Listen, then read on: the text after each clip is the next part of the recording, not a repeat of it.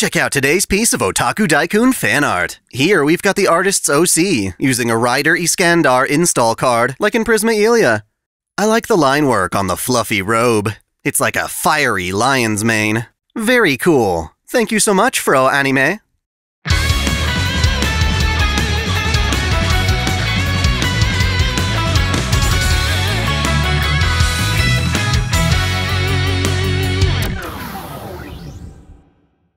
Welcome back to OtakuDaiKun. Dai here. It's time to cover the second Lostbelt in Fate Grand Order, mmerung, Eternal Ice Flame Century, also known as the Norse or Scandinavian Lostbelt.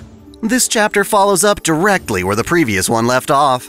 After the collapse of the Russian Lostbelt, our Chaldean party in the Shadow Border got a transmission from a mage claiming to be from the Wandering Sea. I won't dwell too long on them, considering I have an entire lesson in magecraft on the subject, but the Wandering Sea is the third branch of the Mages Association.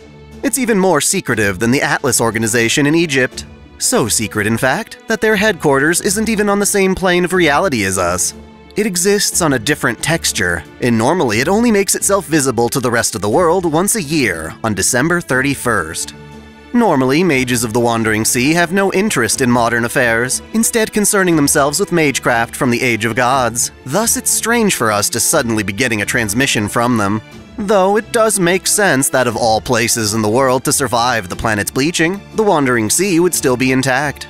After all, it's basically just a giant mountain-sized island surrounded by torrential waters, in its own little pocket dimension of sorts. Considering we're just this single tank driving in a desolate world of light, we can use all the help we can get, so we set course to where the broadcast is coming from, the oceans to the north. Sadly, we've got to do this the hard way, physically driving across the landscape. Due to a shortage of energy, we can only zero sail when absolutely necessary, and even then, only for a short period of time. Even worse, the Shadow Border isn't properly equipped to deal with oceanic travel. Our safest bet is to stay on land, but that means driving through the Scandinavian peninsula, which just so happens to be taken up by a Lostbelt storm wall. In other words, ironically, the safest route to the Wandering Sea's coordinates requires us to enter yet another Lostbelt. It'll take 2 days for the border to reach the Lostbelt's edge, so in the meantime, we prepare to interrogate Kadak, whom we captured during the previous Lostbelt.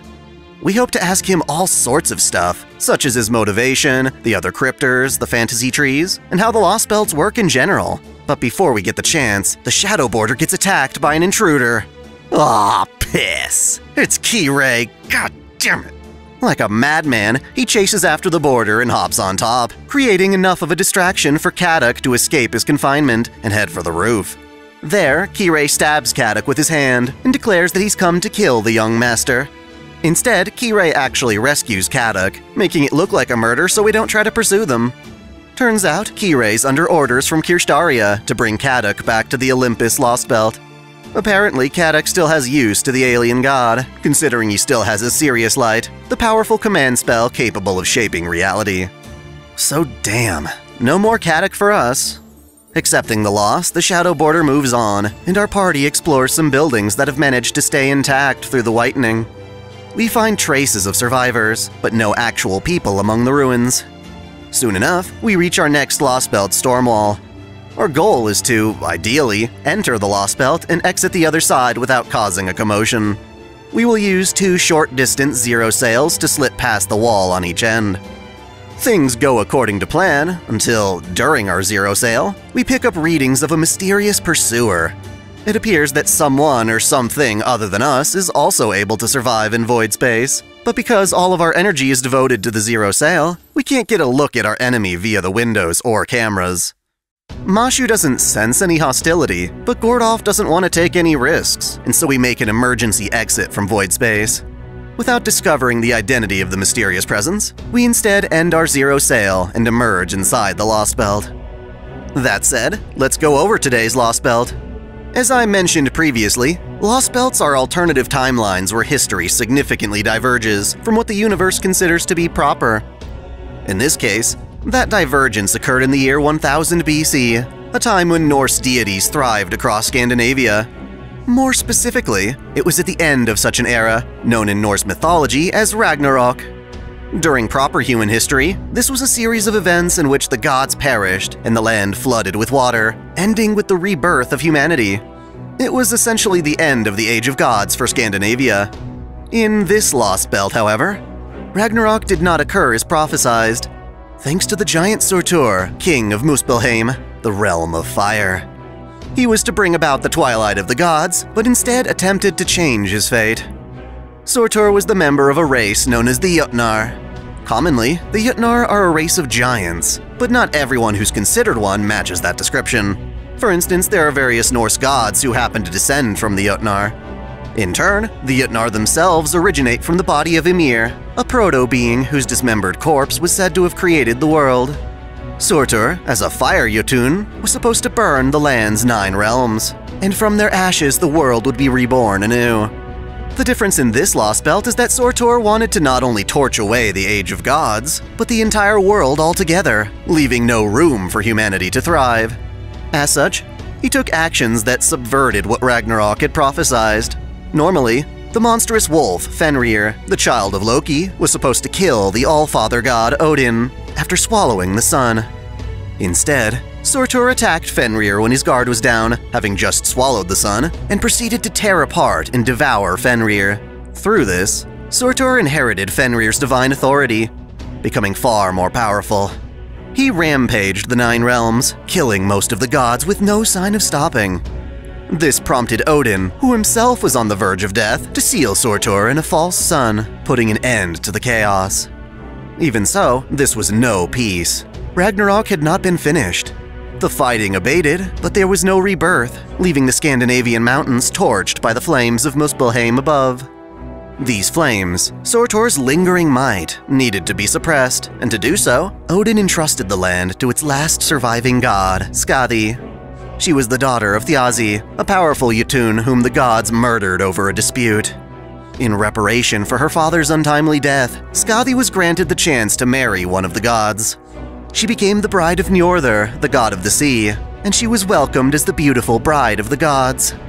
As part of their marriage, Skadi inherited Njordr's stepchildren Freyr and Freyja. Despite her marriage to a god of the sea, Skadi remained in the mountains as a queen of ice and snow, gifted in the use of Odin's primordial runes, which was ideal for opposing Surtur's scalding flames. It is said that Skadi's mythology first originated from that of the Celtic hero Skahak, and to spare Skadi from Surtur's wrath, Odin combined the 2 figures into a single deity, Skahak Skadi. This took the last of Odin's strength.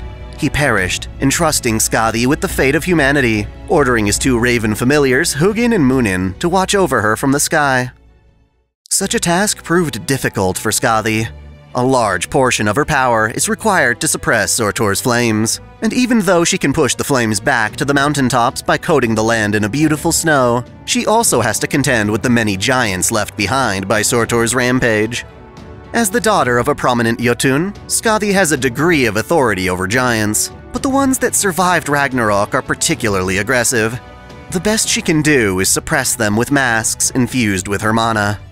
Scandinavia, which was not reborn through Ragnarok, proves infertile for the few humans who dare to inhabit the land.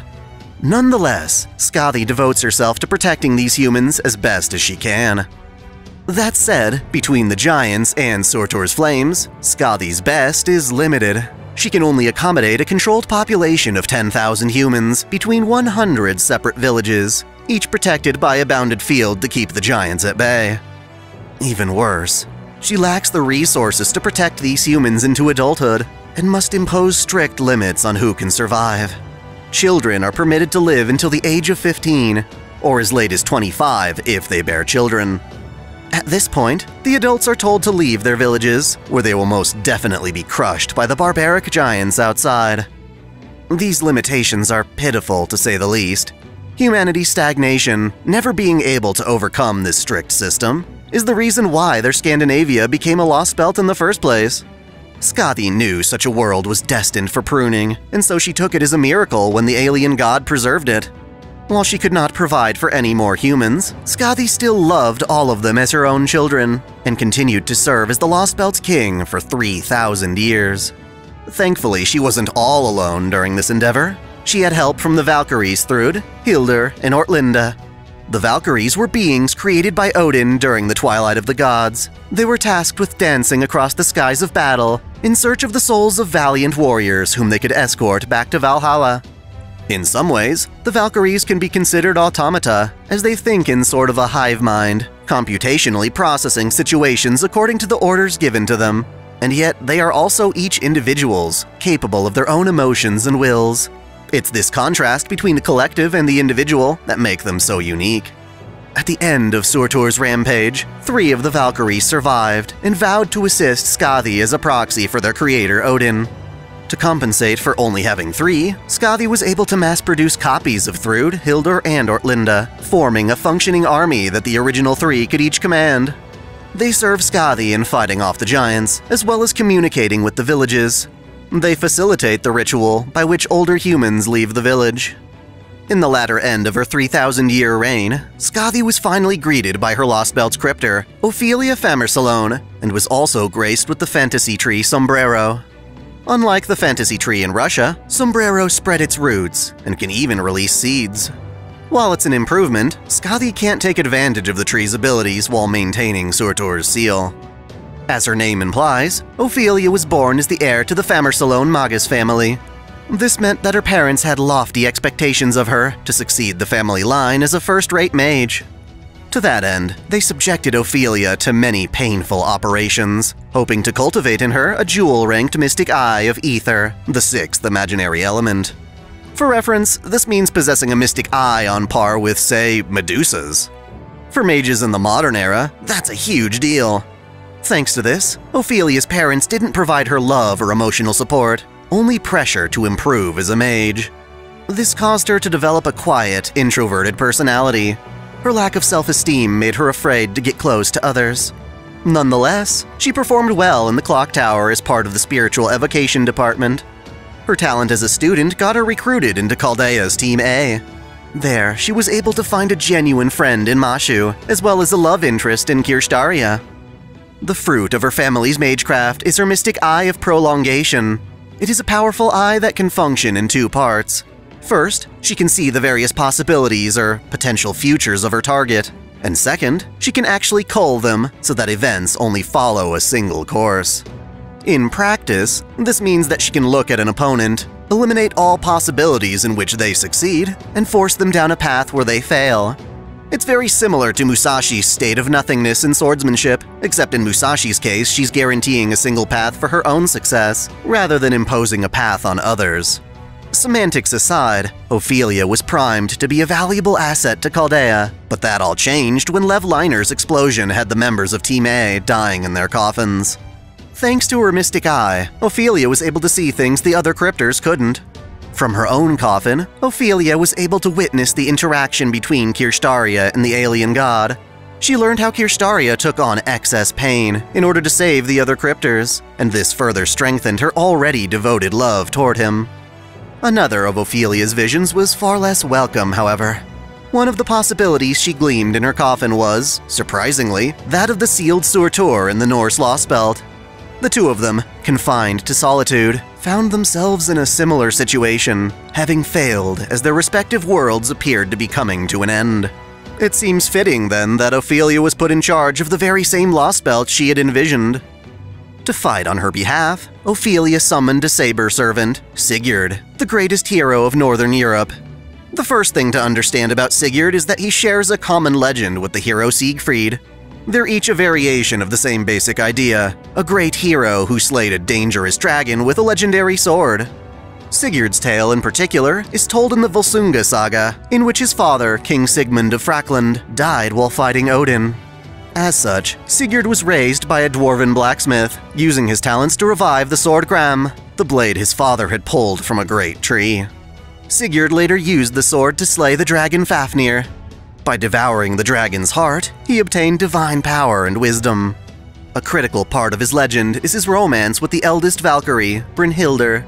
I mentioned before that Valkyries were fascinating for the contrast between their collective loyalty and individual desires, and Brynhildr is the main catalyst for this. She was one of Odin's finest warriors, loyally gathering heroic souls to Valhalla for Ragnarok. In one instance, however, she actually defied Odin by supporting a warrior he had not chosen. This hero, Agnar, wound up defeating Hjolmagunnar, the hero Odin had already promised victory. Odin be pissed, y'all. He punished Brynhildr for her betrayal by stripping away much of her divinity and sealing her in a death-like state at Mount Hinderfjall, enclosed in a hall of flames. It was our boy Sigurd who saved Brynhildr from captivity, charging through the flames on his steed. There was a prophecy that stated if the two of them fell in love, they would meet tragedy, and so Sigurd hoped to merely rescue her without getting attached. Oof. Turns out it was love at first sight for both of them. They got married, and during their honeymoon, Brynhildr taught Sigurd all the cool shit she learned from Odin, namely those badass primordial runes. Eventually, Sigurd left her to continue his hero's journey, and she decided to loyally await his return. She had no idea her own husband would get NTR'd. A brother and sister pair, Gudrun and Gunther, thought to marry Sigurd and Brynhildr respectively, and enacted a plan to tear them apart. Sigurd was tricked into drinking an alcohol that made him forget Brynhildr. This allowed Gunther to propose to her, and so she imposed a trial, whereby she would only marry a man who could defeat her in combat. Gunther didn't have the balls to do this, so he got Sigurd to pretend to be him and fight in his stead. As such, Brynhildr wound up in a duel with her true husband Sigurd, but he had forgotten their love and was pretending to be another man. She knew it was Sigurd, but was devastated to see him trying to get her to marry someone else. Even worse, Sigurd had grown to be much stronger than her, in part thanks to the skills she initially taught him. Sigurd won the fight, and she was obligated to marry Gunther, while Gunther's sister Gudrun married Sigurd. Brynhildr couldn't stand to live like this, and proceeded to go on a rampage, slaughtering her beloved Sigurd and all of his family before taking her own life. It was a tragedy of two lovers torn apart through wicked scheming. Regardless, Sigurd was a renowned hero who would have made a wonderful servant for Ophelia, if not for one major flaw. When she summoned the hero, she accidentally summoned Surtur along with him. Her mystic eye, which had witnessed Surtur prior, served as a catalyst to manipulate her summoning. As such, the servant she summoned was indeed Sigurd, but he was being controlled by Surtur. In this sense, Surtur had created an opportunity to escape his fake son vicariously through Sigurd. You see, if Sigurd's spirit origin is shattered, Surtur inside his body will escape, in turn allowing Surtur to free his actual body within the sun. When Surtur revealed his intention to burn the planet once free from Sigurd's death, Ophelia used her command spells to forbid him from committing suicide. As such, the only way for Surtur to escape is to have Sigurd die in a legitimate fight to the death. To Ophelia, he is an extremely dangerous loose cannon. After all, compared to the other cryptors, Ophelia is definitely the most compassionate. Despite opposing proper human history alongside her beloved Kirstaria, she isn't too keen on fighting Chaldea. When they were together in Team A, Ophelia and Mashu were close friends, and so Ophelia struggles to rein in her servant's violent tendencies. Ophelia's compassion further reared its head when, in response to Sigurd, Brynhildr was also summoned as a free servant from proper human history. Because of her legend, Brynhildr is compelled to reenact her tragedy by killing Sigurd once more, which is exactly what Ophelia wants to avoid. However, Ophelia sympathized with Brynhildr's tragedy, and instead of killing her, she teamed up with the other Valkyries to once again seal Brynhildr in an imitation of the Palace of Fire. Naturally, the Valkyries didn't want to fight their own sister either, even if she was from proper human history. In addition to Brynhildr, two other free servants found themselves summoned to the Lostbelt in an attempt to protect the human order. The first is a strange case, a joint summoning of three gods into a single alter ego servant. It's a lot like Passionlip and Meltralis, really. Sitonai, the Ainu dragon slayer, takes over this composite servant's name, but contained within we also have the goddess Froya, Skadi's sister-in-law, as well as Louhi, the Finnish queen of Pohjola from the epic Kalevala. They were summoned as a pseudo-servant into the mortal body of Ilya, the Einsburn homunculus known through Fate's Day Night. As a servant, Sitonai derives power from her respective deities, as well as from her host Ilya. She's very talented in magecraft, particularly enhancement and protection spells. She's adept with a sword, bow and arrow, and her fists. She has her own familiar, a polar bear named Shiro. Yes, that Shiro. And she can even conjure Heracles as a temporary guardian. Despite all of this strength, Sitonai ultimately found herself imprisoned within Skadi's castle. Skadi did not wish to destroy a servant containing her own sister Froya. As such, Sitonai's just chilling in a dungeon while waiting for Chaldea. Our final servant emerged in part as a response to Ophelia's subconscious wish for a hero to come and save her from this whole Surtur problem. This, as well as the counterforce, wound up summoning none other than Napoleon Bonaparte, the famed French emperor and military leader. He is often regarded as one of the greatest commanders in history, conquering most of Europe under his empire.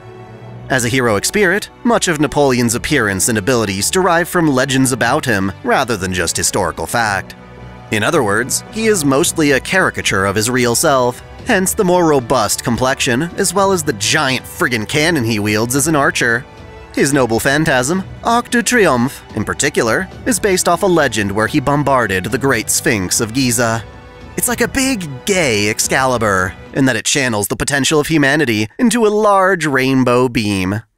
His ego is equally ridiculous. After being summoned, he made a failed assault on Skadi's castle.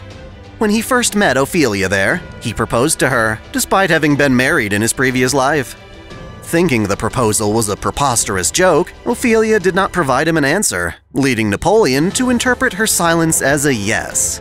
That's not how it works. Either way, during the time leading up to Chaldea's arrival, Napoleon visited the various human villages, befriending the children there. With that, we have all the information we need to proceed with the main narrative. To sum it all up, this Lostbelt diverged from proper human history when Surtur gained too much power during the onset of Ragnarok, causing the entire event to fail. Odin managed to seal him in a false sun, relying on the last remaining goddess Skadi to continue to suppress him for the sake of humanity. Skadi and the Valkyries protect a limited population of humans, but are left with no choice but to sacrifice them as adults to sate the violent giants wandering the landscape. Eventually, Ophelia arrives alongside the Lostbelt's fantasy tree Sombrero. When she summons her servant Sigurd, she unintentionally summons Surtur's spirit, too. To prevent Surtur from escaping and torching the entire Lostbelt, Ophelia needs to keep Sigurd alive. Nonetheless, Ophelia takes pity when Brynhildr arrives in the Lostbelt, choosing to seal her away rather than kill her. In addition, Napoleon and Sitonai arrive as free servants, the latter of whom is imprisoned by Skadi. All of this happens before Chaldea emerges in the Lostbelt from void space. So here we are, psyched to be in yet another snowscape. Thankfully, there are blue flames around the mountains to spice things up. Oh, and giants. The giants attack us right away, and so our initial investigation is cut short. To make things worse, Sigurd, being controlled by Surtur, immediately comes to attack the shadow border. The magical energy picked up by the border is so friggin' strong that we decide to pull another emergency zero sail to avoid it. Before we can, however, Sigurd arrives, lifts the border up, and totally yeets it. This fucks up our chance to zero sail, and so we have to fight Sigurd directly. Without enough access to energy or monolay lines, we can't summon our own servants, so it's up to Sherlock to try and defend us with his Baritsu. It's a valiant effort, but in the end he gets his right arm chopped off and a death rune placed upon him. Sigurd then enters the border's cockpit, and to prevent any of Chaldea's staff from getting killed, Gordolf hands over the paper moon. You know, the critical part of the border needed to perform zero sails. Not like he had much choice. Sigurd's just too strong. The only reason we survive is because the real Sigurd is still in there, doing his best to oppose Surtur's will. So much for sneaking through the Lostbelt. Now we're stuck until we can get the paper moon back. Thankfully, while Sherlock is totally wounded, the death rune is only a temporary setback to his servant. He'll pull through, but not in time to help us explore the Lostbelt. Once more, it's Ritska and Mashu all alone on their treacherous adventure. As we explore, we quickly find a girl named Gerda being attacked by giants. We save her from being crushed and learn that she's a resident of Village 23. While she's not an adult yet, she still takes it upon herself to look after the village children.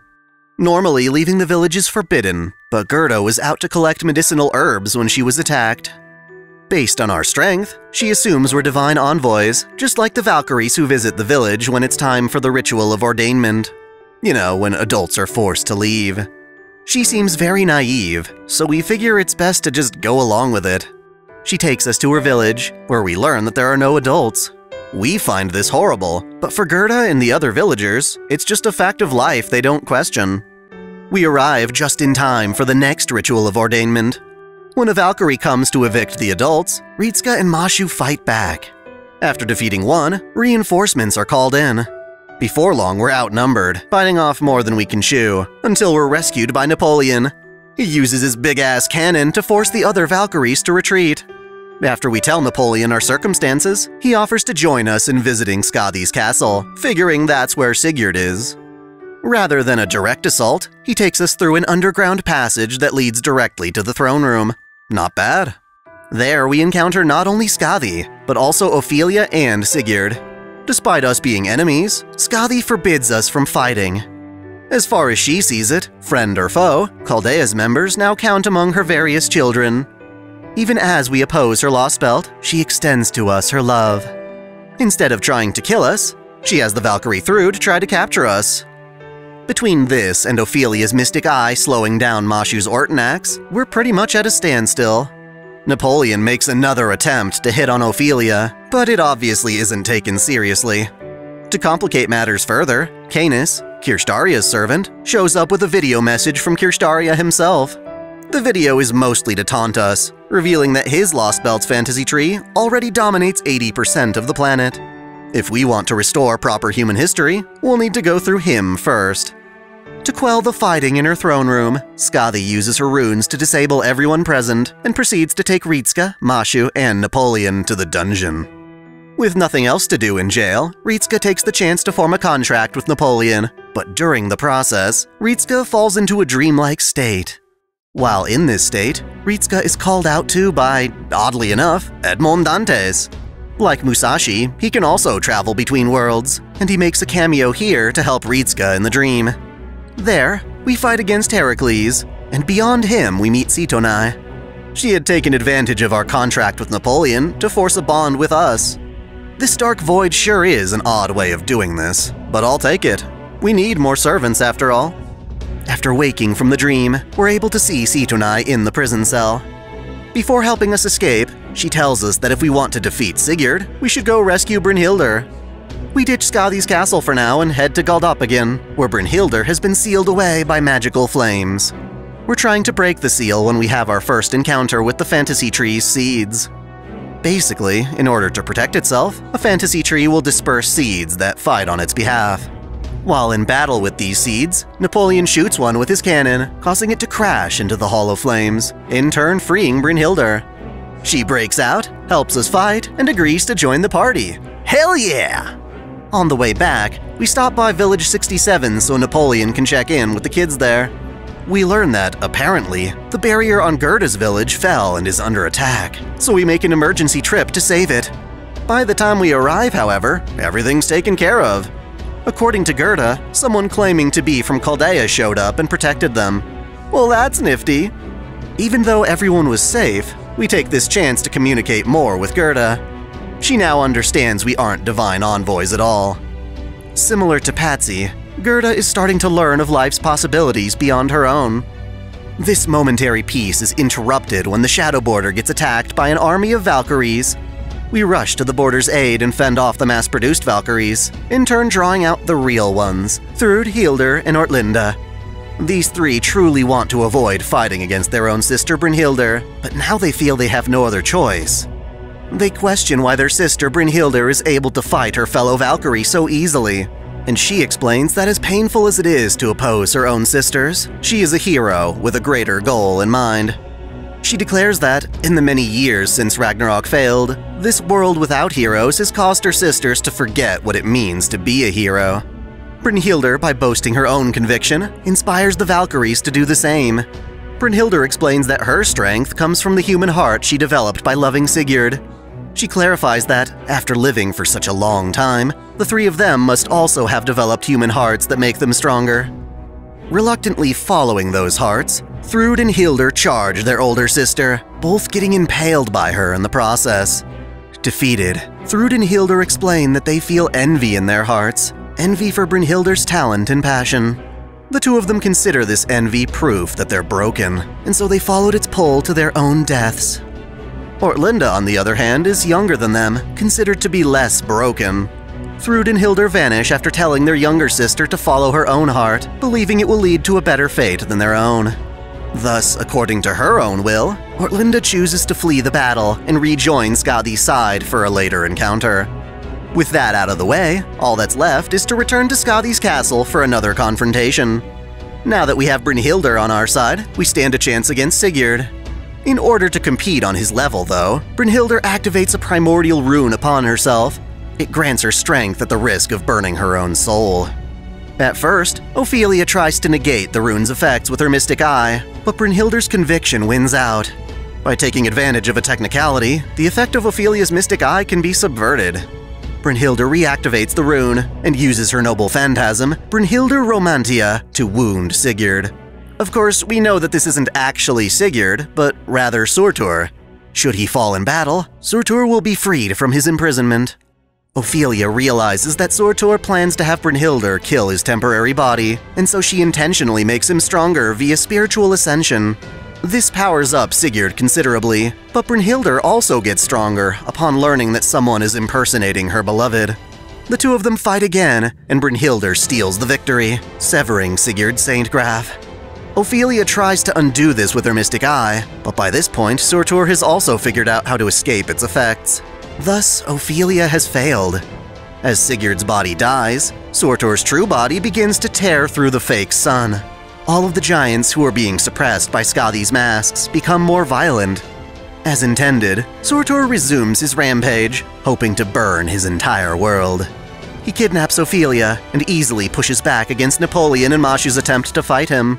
He makes his way north to the fantasy tree and absorbs it to become the Lostbelt's new king. This causes more seeds to emerge and attack the party. Now that Surtur is a threat to everyone, Skadi agrees to work with Chaldea in order to take him down. While watching this all take place, Ortlinda uses a rune to preserve Sigurd's spirit core, finally allowing him to fight without being possessed. He immediately takes this chance to remove Brynhildr's rune, allowing her to survive as well. The two lovers are genuinely reunited, and Sigurd doesn't hesitate to help Brynhildr, even though she's had a compulsion to kill him. The two can be together, fighting as one, thanks to Skadi's divine authority. Fuck yeah! Surtur targets Village 23, but his attack is blocked when Sitonai summons Heracles. Napoleon counters this with his noble phantasm, overcharged to the point that using it kills him in the process. His blast damages Surtur, leaving behind a vibrant rainbow. Before vanishing, he hopes that the beauty of this attack will inspire Ophelia. It is his way of fulfilling the reason for his summoning, to respond to her wish to be saved. Sure enough, this does inspire Ophelia, giving her the conviction needed to break free from Surtur and join us. She knows that Surtur is deriving power from their contract via her mystic eye, and that destroying her eye will weaken Surtur considerably. Thus, she damages her own eye, allowing the overflow of mana to attack her brain. Lastly, she activates her Sirius Light, sealing her demise in order to empower Sigurd and allow the party to take to the sky for their final battle. During the fight, Sigurd activates his noble phantasm, Bulwark Gram, to severely wound Surtur. Its effectiveness stems from Surtur's greed being likened to the dragon Fafnir. The slash is strong enough that it severs Surtur's connection to the fantasy tree, also forcing him to drop the paper moon. Fearing his defeat, Surtur attempts to carve a rune of death onto Ritska, genuinely believing it to work. In truth, however, Surtur is viewing an illusion created by one of Brynhildr's runes. While basking in his own delusions, Surtur is defeated by a joint attack from both Sigurd and Brynhildr. The two lovers deliver their final strike, delighted to finally fight together, even at the cost of their lives. With the battle over, we quickly return to the Shadow Border to see Ophelia, sadly, on her deathbed. The loss of her eye and the use of her Sirius Light made her death inevitable. In her final moments, Ophelia expresses how she finds it strange that she, a mage, was able to have romantic feelings for someone else. She tells Mashu, her dearest friend, to keep on fighting and prevail against the other Lostbelts. Lastly, she asks that if we ever see Napoleon again, to thank him for the beautiful rainbow. So, Surtur is dead, but we still have work to do. The fantasy tree still stands, and as much as we want to destroy it, Skadi simply can't let us end the world she's protected all these years. She, along with Ortlinda, challenge Chaldea to a duel for the fate of their respective worlds. Of course, she fails to mention that she's severely weakened by everything that's happened. As such, when we do fight, we win. Accepting this, Skadi cooperates by destroying the tree herself. As such, the Lostbelt begins to vanish. Ortlinda goes to all the human villages, telling the villagers to return to their homes and go to sleep. Gerda realizes that, upon going to sleep, she will never wake up again, and thus won't be able to see all the friends she's made. She doesn't understand the grief she's feeling. Rather than sleep, Gerda steps out into her empty village, and upon feeling a powerful gust of wind, she gleefully jumps, vanishing with her entire world. Like before, everyone in the border feels like crap. We knew we had to deny the Lostbelt, but that didn't make it any easier. Even so, we've got our paper moon back and have a clear path to the Wandering Sea. Kind of. Despite driving on a wide, flat plain of whiteness, the border suddenly plunges into a torrential sea out of nowhere. While we're all panicking, we get another transmission from our mysterious mage at the Wandering Sea. She introduces herself as Sion Eltnam Sakaris, and for the first time in over 2,000 years, the Wandering Sea has revealed itself on a day other than December 31st. It seems perilous having our vehicle sink into the stormy waters around us, but thankfully this is ultimately a great thing. To find out why, you'll need to play the game for yourself, or get stoked for my next video covering the third Chinese Lostbelt. Look forward to it!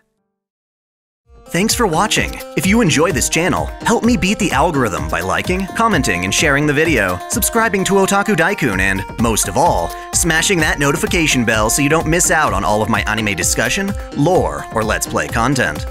If you want to support me directly, there are now 3 ways that all provide the same benefits. You can click Join here on YouTube, or join Patreon or Subscribestar for access to exclusive vids and early access. As always, celebrate your fandom.